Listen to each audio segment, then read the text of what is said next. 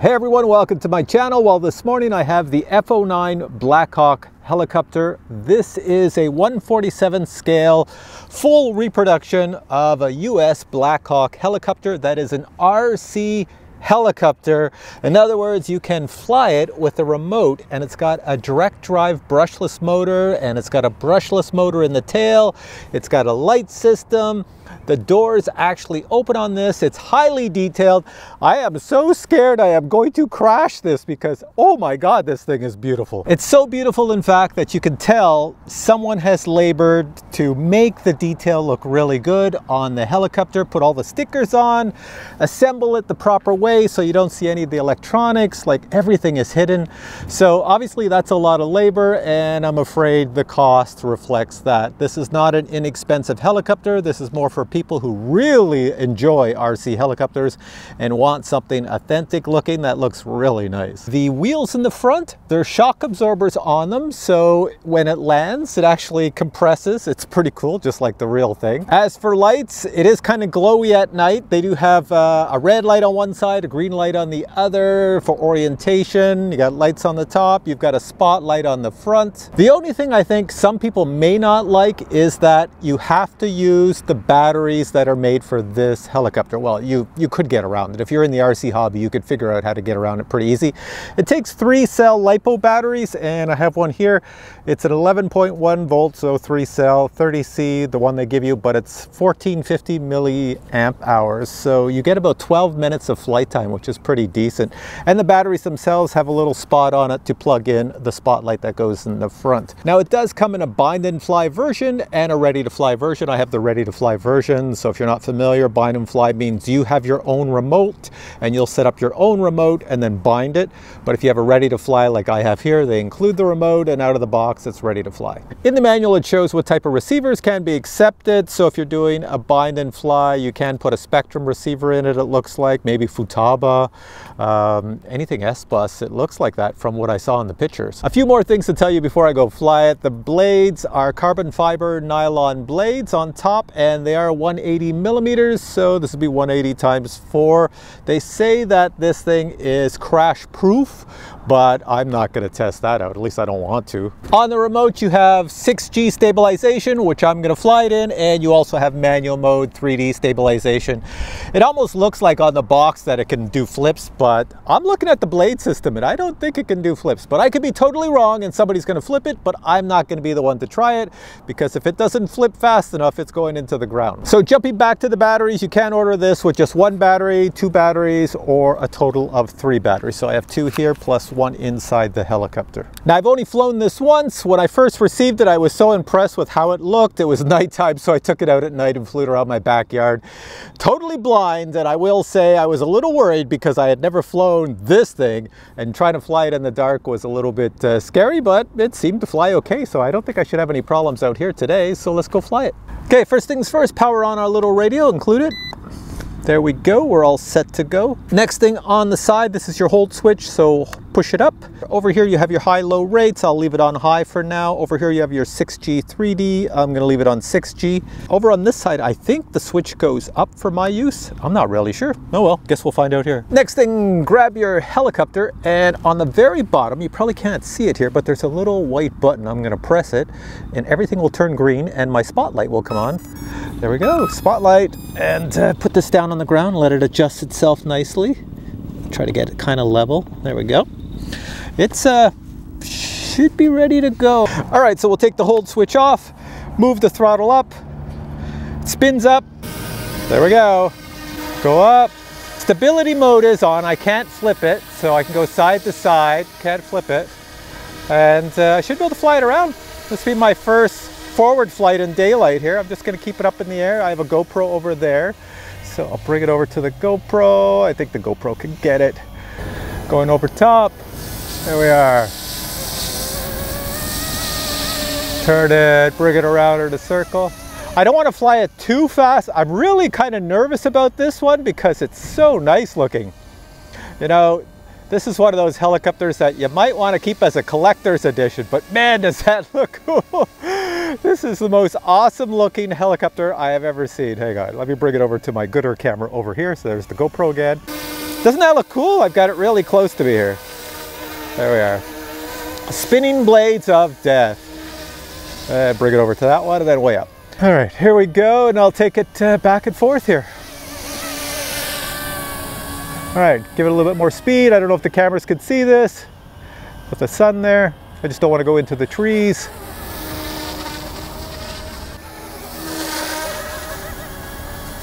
Try not to hit my head, well over my head. I like to fly low to the ground with helicopters, and this one here does quite well.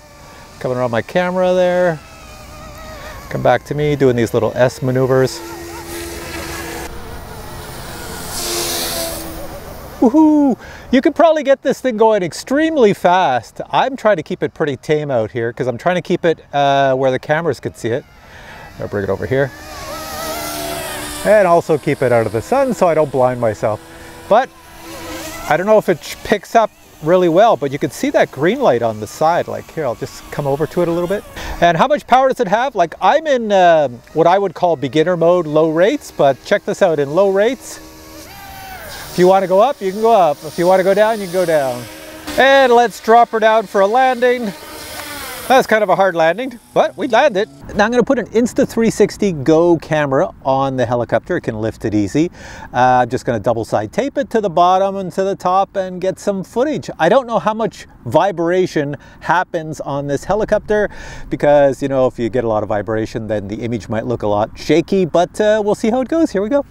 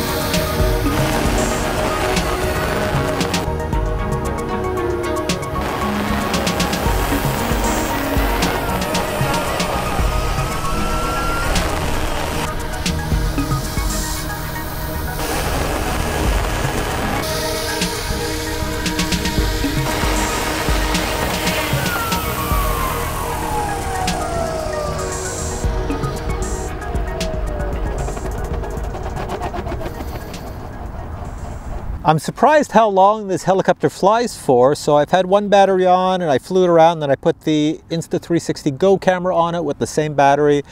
It shows on the bottom I'm down from 4 lights to 2 lights, so I'm going to put another battery on and see how it does. You just press these 2 buttons here and then you pull on this end and the battery slides right out. And then over here you have the spotlight. You pull that out and then you slide this off. There we go, it slides off and you put it on your other battery. So then you take the battery, you slide it in the bottom like this, it goes all the way in, make sure it's in securely, and then when it's in securely, push it forward. Then when you have it in, just power it on, press this button here, and it should come to life. There we go. And let's take it on up again. Flies so nice. All right, let's go this way. Gotta stay out of the sun because it's gonna blind me. I'll bring it back. Those lights on the side, the red light and the green light, very easy to spot. And that spotlight up front, well, that's obviously very easy to spot. It flies like any quality helicopter on the market today with a direct drive motor. I will say I am impressed with the length of time you can fly this. I've been flying for quite some time and I'm actually getting tired of flying now. I'm like, okay, I guess I gotta bring it down for a landing. Oh, little kids over there checking it out. Gotta watch out for them. We do have a wind blowing here too, but no, it's not really affecting it. I guess with those 4 blades, it handles itself quite well. I'm gonna spin it around and put it down for a nice landing in this wind. There we go. Bring it over here. Spin around, bring it down. Get ready to hit the throttle kill switch. There we go. And she's down. All right, so I'm pretty impressed with this helicopter. How about I show you what comes in the box? Check this out. This is the box your Black Hawk helicopter arrives in. Inside the box, you'll find your Black Hawk helicopter and accessories. On the rear, you have a 5200 kV brushless motor. The landing wheel is not just for show, it does spin. The crew panel doors on the highly detailed frame open to reveal the direct drive motor. From the bottom you can see the 630 kV brushless direct drive motor. The wheels on the forward landing gear do indeed spin, and they are spring loaded. Looking at the opposite side of the helicopter, you can see it's also highly detailed. The upper gear mechanism of the helicopter is comprised of plastic as well as aluminum parts. Several indicator lights can be found all over the helicopter, including a red colored one on one side and a green colored one on the opposite side. Total takeoff weight is 432 grams. An instruction manual for the helicopter is provided. A charging device is included to charge up the batteries. The included remote has a very bright screen and all the switches are nicely labeled. To power the remote, you will need to provide 4 AA batteries, not included. An instruction manual for the remote is provided. And finally, spare parts include a tail blade and 4 prop blades. So my final thoughts on this helicopter. Well, as many of you know, I've only recently learned how to fly helicopters, so that's how you saw me flying it here. A little bit of practice and you can fly it like I can fly it. I'm not great by any sense of the imagination, but I can certainly handle a helicopter like this, no problem. I will say this flies just like all those other high-end quality helicopters I've been reviewing with direct drive motors, so it's pretty decent in that regard. I didn't think it was going to be this good, but it flies just like them. I was a little cautious at first because I didn't want to damage it, so I was keeping it low to the ground and flying it very slow.